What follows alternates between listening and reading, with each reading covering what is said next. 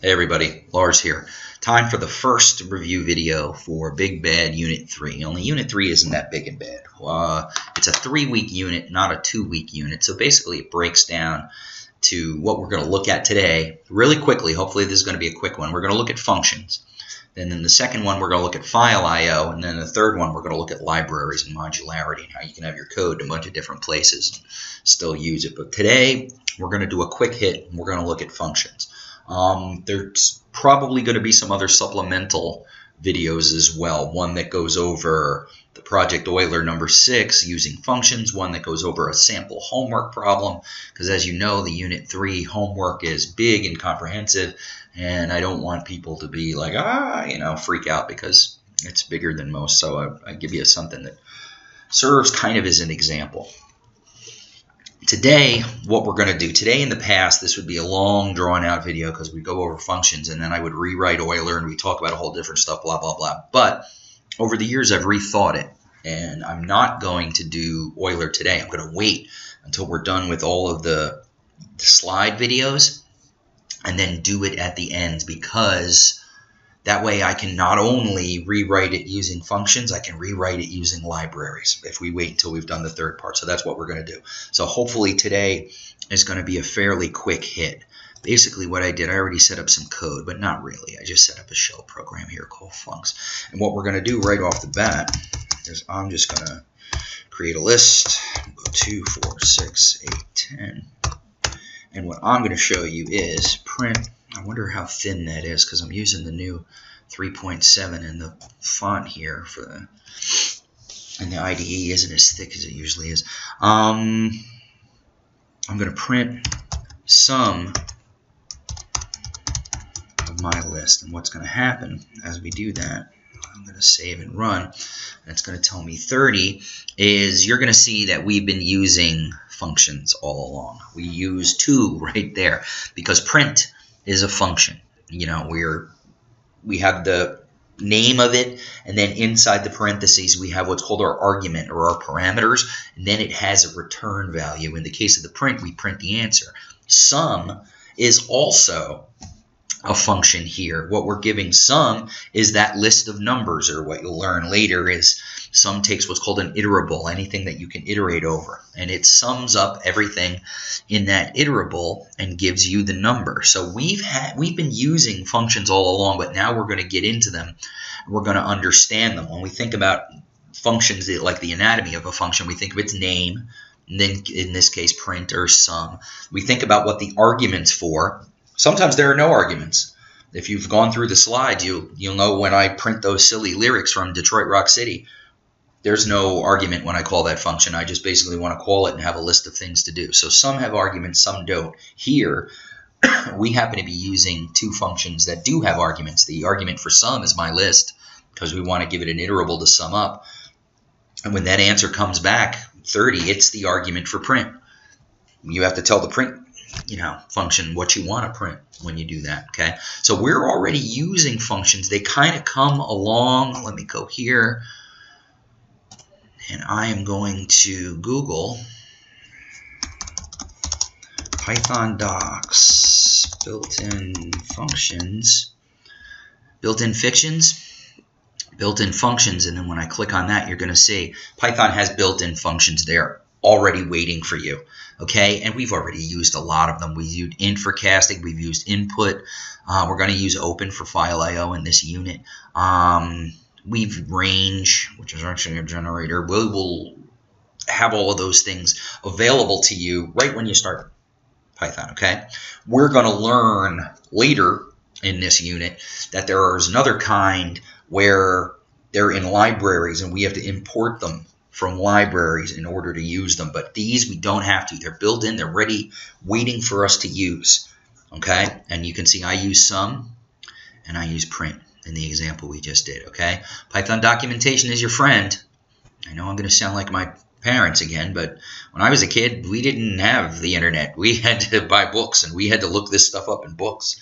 You had to make sure you had decent books. You had to either go to a library, and the library never had decent computer books. What you had to do is you ended up going to the bookstores like Walden Books or Barnes & Noble and go into the computer section, which at the time was vast, and you would pick out a book and you would look something up. You would use the bookstore as a library. I digress. All right, let's go back to our code here. So we've been using functions all along, but the idea of this video is to give you a look at how we're going to create our own functions. So let me zot this code out. And we're going to create a function of our very own. What I usually do in this instance is I create a silly little function called multicube. And what multicube is going to do is multicube is going to take two parameters, a and a b, and it's going to multiply them together, and then it's going to return the cube of that product. Okay? You can see what I've done here is I've said def, D-E-F. And that's short for definition, and that's what we put in when we want to define a function. So I say def, I say multicube, we give them the parameters. You'll understand this in a second when we run it. And then I give it a colon because I want to start a code block. Everything in that code block is going to basically be my function. Okay? So when I call the function, I'm going to call it with two numbers, integers in this case, I'm guessing, and it's going to say a, b. So what I'm going to do is I'm going to create a variable called z, and I'm going to assign z the product of a and b. And then I'm going to return, not retrun, I type retrun a lot. And then I'm going to return z, but I don't want to just return z. I want to cube it. Okay? And then that's going to be my little function. So then, what a lot of programmers used to do back in the day is you define your functions, then you get to the bottom and you have your main program. Okay, and for the main program, I'm just going to print multicube, and I'll do 2 and 2. Okay, so now if I do multicube 2 and 2, what's going to happen? When I call it, it's going to come up here. Multicube A is going to be equal to 2, and B is going to be equal to 2. Okay, so when I get to this line, z is assigned a times b, so that would be 4, so z is 4. Return 4 cubed, so what's that? 4 by 4 is 16, and 16 by 4 is what? 64? I hope was the last time we did this. Still is. Okay, so we get 64. So that's basically what happens. You do 2 and 2. It calls the function, so when I called it here, it took these two values and it put them in those two variables. And then we ran through it, okay? Now you might be saying, okay, what's the big deal? Why couldn't I have just figured that out from Jump Street? The big deal is this. Copy.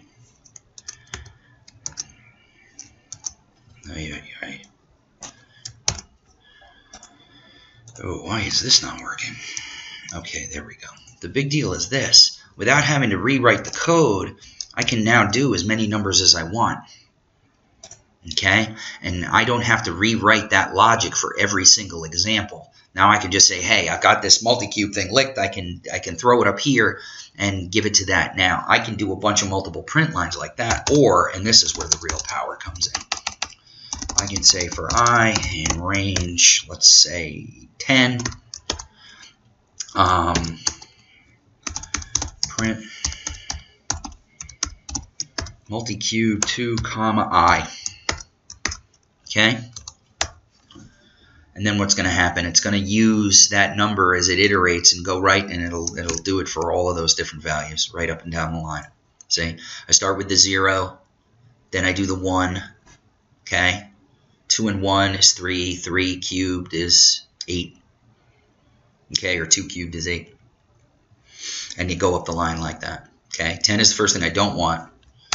So if I want to go from 1 to 10, I do it like that. Remember, we're still practicing and we're still learning. Okay? So that's the power, is that I don't have to rewrite all my logic. And I don't have to redo my logic again. It's all up there. And it's all waiting to be reused. Okay? Now, there's two little things that we have to look at when we consider this. I'm going to zot out that. I'm going to come down here, and I'm going to do a simple print, and I'm going to say multicube 2, comma 3. Okay? And we're going to run that, and it's going to say 216. And everything is good in function land. Okay? Now, what if I do that? The pregnant pause.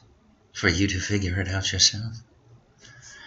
I print multi-cube. I have a 2 and a 3. I come up to the function. 2 is A, B is 3. So I multiply them together. 2 and 3 is 6. So Z is assigned the value of 6. I return 6 cubed. So 6 times 6 is 36. 36 times 6 is 216. 216 is what gets returned in here and then printed by the print function, okay? So now I have print Z. Well, when I come up here and I look at Z, what happened? Z was just cubed here. It wasn't changed, so Z was assigned A times B, so Z should be 6, right? So what happens when we run this code? You think it's going to work? It's not. Watch. Boom. You blow up. You get an error, and it comes down here, and it says name Z is not defined. And you're like, what? Not defined. It's right there. What does that mean? This is what it means. This is an instance in programming that we call scope. Okay? When you create a function and run a function, that def right there is telling Python, hey, go put this in memory because we're going to go use it later. Okay? When somebody calls the name of it multi-cube, it's kind of just like a variable. Naming functions, you actually use the same conventions as you do with variables. Newsflash, they're all the same thing. Back when we were little kids, they used to just call them handles. And it's all the same thing. It just points to a space where either your variable is or the beginning of your function is or whatever. That's all variables do. All right? I don't want to let you know the behind-the-scenes stuff. I don't want to get in trouble with the other programmers by teaching you all the secret stuff. All right? But that's all it is. It's just a variable name. In that case, it happens to be multi-cube. Anyway, it's defined and it's stuck in memory, okay? So when I say print multi-cube 2, 3, what happens? This code gets put in a little area of memory, and it gets run. The A is the 2, the B is the 3. It does that, figures out the return value should be 216, and then it returns the value. But you know what happens then? The memory gets cleared out. Once this is done, and once it runs, and it sends back that value, oof, it goes away. It's gone. It's out of memory. Okay? Think of it as a little mini program. You asked for something, it ran, it gave you the result, and then that little mini program is gone. So right now, I say print Z. Python doesn't know what Z is because this is out of memory. It was run already. Okay? Now, what I often do is this. If I want to print Z in here, well, that's fine, because I'm in that scope when I'm doing it in the function. See, what happens is when we're down here and we're running code in programming language, that's called global space. I can see everything at the top level, okay? When I'm here inside of a function, and this would be run off to the side, I'm in what's called local space, okay? So if I'm in local space, I can refer to all of the local variables and the globals, because that's why they're called global. Everything can see it, okay? When I'm in global space, I can't see local, because local is gone. Local isn't running at that point, okay? So what I'm going to do is I'm going to ZOTS that out, and now when I rerun, I'm fine. I can print the 6 when I'm in the function. That's not a hassle, because it can see it, because the scope is right, because I'm in local space printing a local variable, so the scope is okay. But if I'm out of here in global space and I try to print something local, I'm out of scope. I'm in the wrong place to do that, because that function's already been run. And this isn't some secret way to make you understand what's going on. That's actually what's going on. When you run a function, a little stuck in a different part of memory, runs the function, sends back the value, boom, and then it gets cleared out. That's what happens. That's exactly what happens when these things run. Okay? So I'm going to actually ZOTS that out, but I'll leave this here so that when you get the code, because I will put this up in Canvas eventually, you can see that. Okay? Now, that's so scope. Remember scope. You do something locally, and then that function returns its value. All those things inside are gone. So if you want to do something with those internals, you either got to do it right there in local space, or you've got to make sure and take that value and get it out of the function, okay, and send it back as a return value. So the second thing we want to do is this. What if I just did that? Anything going to happen? Is there going to be an error? Is the program going to explode? Is my computer going to explode? Let's find out. God, I hope my computer doesn't explode. All right, it runs. There's no compile error, but nothing happens. There's nothing there.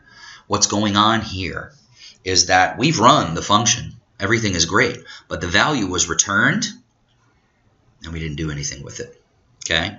You have here what's called a fruitful function. It returns something. There's a value that comes back from it.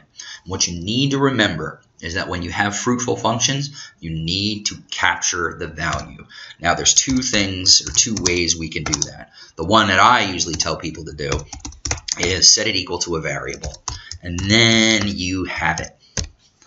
Okay, 216. Then my var, I have it. I can print it as many times as I want. I can take it and use it in another context. I can take it, use it in arithmetic. I can play around with it, blah, blah, blah.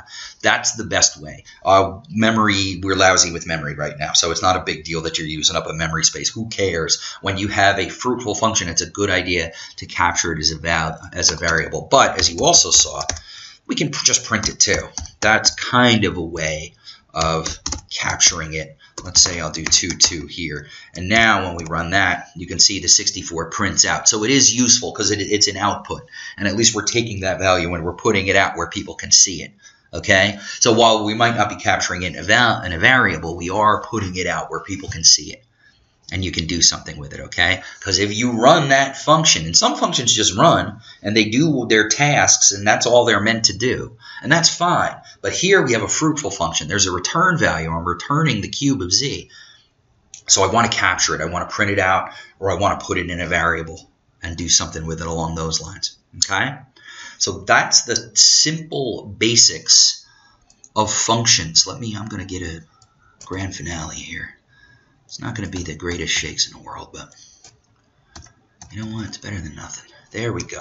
I'm going to save that, and that is the code that you're going to get when I load things up on Canvas. And there you go. So you can see that right there. Okay? So that's the basics of functions. When you create your own functions, you use the def keyword. You can see idle made it orange there. And then you give it a name. The name is pretty much the same conventions as regular variable names in Python. You can have arguments. They're optional, but if you want to bring data in to do something with it, you give your argument list, and then you do a colon because we want to create a code block, and that's going to become our function. Then functions have a return value. They don't have to, but the ones that do are fruitful functions. Okay? You want to make sure you capture those. And then you can just run the function name with the numbers you want, or you can use strings, or you can pass in objects later, and you can do whatever you want. And then you can have that functionality saved. So you don't have to type it in a bazillion times. There's the only place we have to do multiplication and then exponentiation is right there. Everywhere else, all we're doing is calling the function. Okay? And then you can use it in multiple calls. You can stick it in a loop. You can do whatever you want. Two things that we need to be aware of when we're using functions and things like that is scope. Okay? When you're doing something inside your function, you're in a local space. And if you want to refer to those variables, you can. But once you send back that return value, all of that goes out of memory. So when you're in global space, don't refer to anything that was in local function space, okay? Because the program's not going to see it. It's almost like hey, go get me a pizza, and then somebody drives to the block, down the block, 5 blocks north, 3 blocks east, and goes to a particular pizza place, buys the pizza, then comes back the same way, and then brings back the pizza. Well, the person who asked for the pizza doesn't know where the pizza place is. Doesn't know the directions to the pizza. It doesn't care. They asked for a pizza, they got a pizza. That's all that matters. So they don't care about the details. At the end of the day, that's what local space is. It's the details. Who cares about the detail? We got the answer, and it's correct. So we got the good answer there. Okay? Be wary of scope. Because at first it's slightly confusing, but it's not. If you just think of a function as a little mini program that goes away when it's done and sends back its answer, that's it. That's all you got to remember. Okay? So if you try to refer to something there, programmers will say it's out of scope. Okay? Probably a good word to remember for a quiz. Wink, wink, nod, nod. Okay? Then the last thing, and we've already mentioned it before, is if you have a fruitful function, you're going to want to capture the value. Okay? You're going to want to make sure if something's coming back from a return value, you capture it in a variable, or you print it out. So at least you can see it, and at least you're using it in some way. All right? All right. So you got this one. This is the review video for the first part of the slides for Unit 3. A couple days, we're going to drop the one on file I/O. So we start talking about using files for your data, bringing it in and then writing output files so you can write out. And then lastly, you're going to get a third video where we're going to talk about modularity and libraries and importing from different libraries and then creating your own libraries so that you can have libraries of code. And then when you write a program, you can access all of those different things, okay? And then it's Unit 3. So there's probably going to be a couple of side videos. One will be a sample homework problem that resembles the homework that we're going to have for Unit 3. Another is going to be taking all of the new things that we've learned in Unit 3 and rewriting that Euler 6 so that we're using functions, we're using libraries, and we're doing a bunch of different stuff. We're also going to look at something called list comprehensions, which is a cool way to fill lists with numbers just by pretty much putting formulas in the brackets. We'll see that stuff. I don't want that stuff to make you nuts. That's more of a parlor trick than anything else, but we'll have some fun with that stuff down the line, all right? All right, then I'm getting out of here. You be good, and I will talk to you very soon. Bye.